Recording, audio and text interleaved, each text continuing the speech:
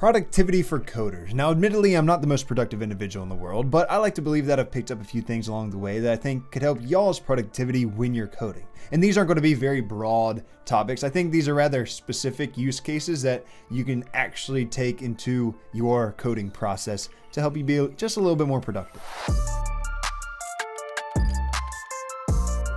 All right, so let's talk about these coding productivity hacks or tips or whatever you want to call it. It's not going to be as structured as I would normally like to make these videos because there are a few things I want to talk about, but there's so many different ways to talk about these things. So the first and foremost is like code only what's necessary. I have a bad habit of coding, frankly writing as well, but let's talk coding here. I have a bad habit of coding and then kind of reading back through that code block and trying to refactor it right after I basically completed the task. And then I'll reread it again and then refactor it again. And I'll just try to make it better and better and better and better until it's basically as perfect as I can get it. But that's kind of a waste of time. Like, it's good to write good code, but as long as you can write clean code and accomplish the task at hand, you don't need to continually go back through that code and refactor. There are times where code smells may occur, or there's an update to the standards of the Java language where you need to refactor things and keep them up to date, but you don't need to do that as soon as you write it. Write the best code you can,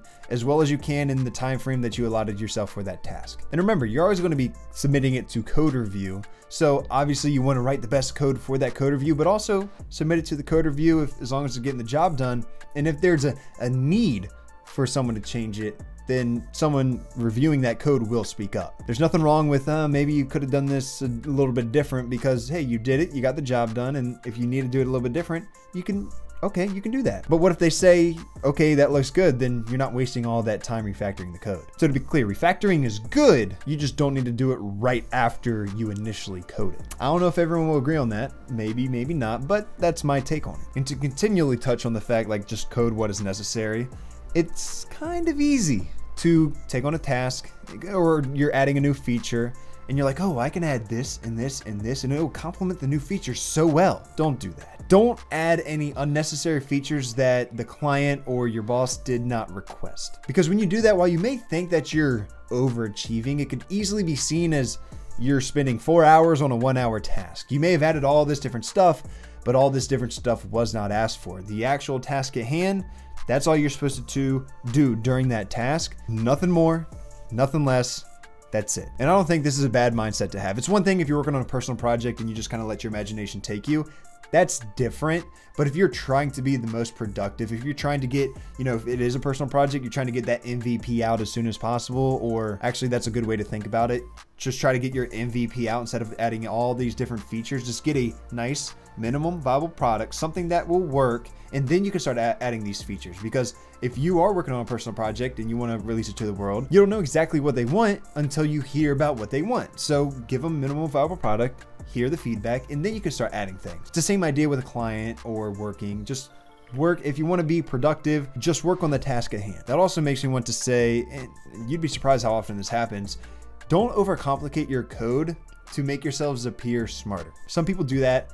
Always remember that simple, easily readable, and reusable code is better. Let's talk about tools. I remember when I first got started programming, I kind of wanted to steer away from like frameworks or new technologies or anything that would make my job easier, because I wanted to learn everything, which isn't a bad mindset to have, wanting to learn everything, because that just means you're optimistic and just ready to learn. However, you also have to know that these industry standard tools and frameworks and technologies are used by professional software developers. That is exactly why they're standard. There's no need for all of these different people to recreate everything from scratch if there's a library that can do that for you. So don't worry about, oh, I don't really feel like I accomplished much because all I did was import this library and that's doing most of the work.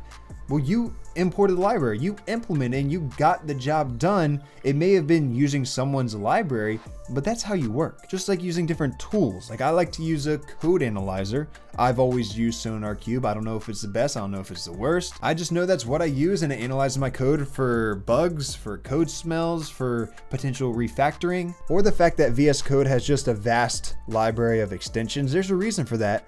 use all of these extensions, not all of them, but use some of these extensions to make your job easier. For example, Visual Studio Code has its own code completion, kind of. However, I use this AI-powered code completion extension on VS Code called Kite. Now, take this with a grain of salt. I do work with them on an affiliate level. You can use whatever code analyzer you want. If you want to use Kite, then I always have it linked in the description below. But tools like that'll help you code. They're there to do just that, to help you code. I mean, you use a text editor or an IDE, whether it be anything from Vim or something full-fledged like IntelliJ. You probably use a version control system like Bitbucket or GitHub or GitLab, right? So all of these tools are there to help you do your job. All these libraries, frameworks, it's there to help you do your job. Just don't be afraid to take advantage of. Gosh, I feel like there's so much more that I could go over, but I want to leave off this video with just have fun with it. I know it can be stressful at times. You know, you're trying to keep up with your team or for your boss, or you have tight deadlines or anything like that. So sure, there can be times where you need to just hunker down and get it done. But at the end of the day, what's this all for if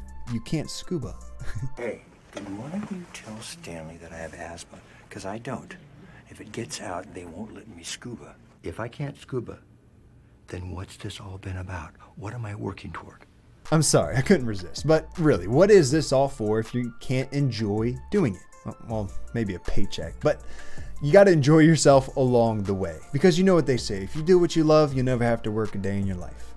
Which I think is complete crap. There are always going to be unpleasantries along the way, like upset clients, tight deadlines that stress you out a little bit, or if you own your own business doing all of your taxes when you'd rather be coding or making videos.